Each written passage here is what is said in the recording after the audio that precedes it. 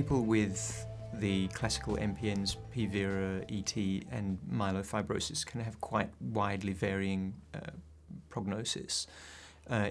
Myelofibrosis certainly carries the worst prognosis of all of those conditions, but even within MF the range of life expectancies based on the International Prognostic Scoring System varies from about 2 years in the worst category to more than 10 years in the best category. For patients with myelofibrosis either arising on its own or in a background of essential thrombocythemia or polycythemia vera, there is a significant risk of developing leukemia. Probably about 1 in 5 or 20% of patients may develop leukemia.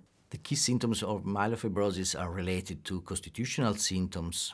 That means fever, weight loss, gastrointestinal issues and so on, and splenomegaly.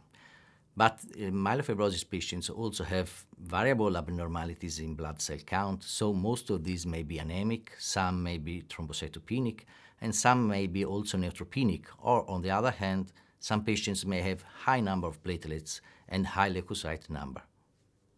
The symptoms, however, are quite widespread and may include something from quite subtle fatigue to bone pain to weight loss.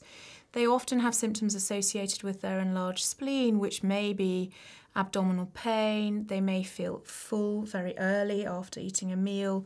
They may have some bowel disturbance. They often have a fever as well. So these symptoms can sometimes be difficult to discern from other issues.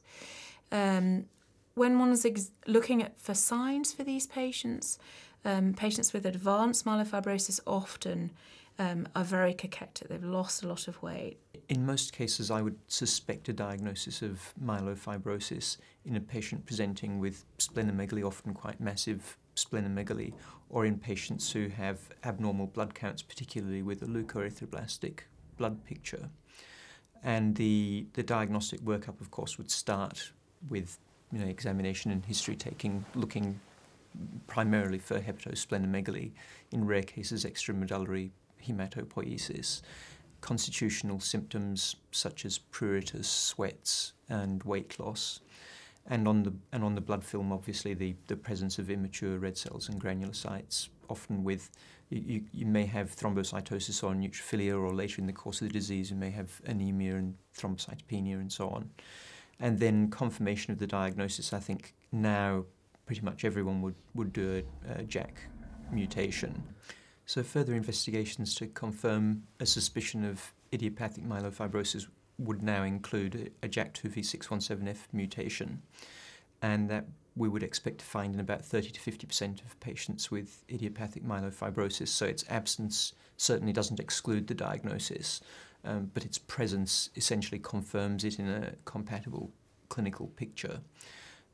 It would still be important to perform a bone marrow biopsy to confirm the extent of myelofibrosis, to look at other supportive features like megakaryocyte morphology, and importantly to perform cytogenetic analysis, because there's evidence that cytogenetic abnormalities confer an additional worsening of prognosis. For MF, there's several therapeutic options that are available. We can try, or at least evaluate the possibility to perform a bone marrow transplantation using a healthy donor in the family or registered on a donor bank. Following a patient with primary myelofibrosis is difficult, and it's also heavy for the doctor, because while we can see a patient with PV or ET just a couple of times during the year, or even once in the year, patients with primary myelofibrosis need shorter follow-up and very accurate follow-up. Of course, it depends on the kind of disorder, it depends on how it is important, the splenomegaly, on how are significant the constitutional symptoms, and of course the kind of therapy that I prescribe to the patients.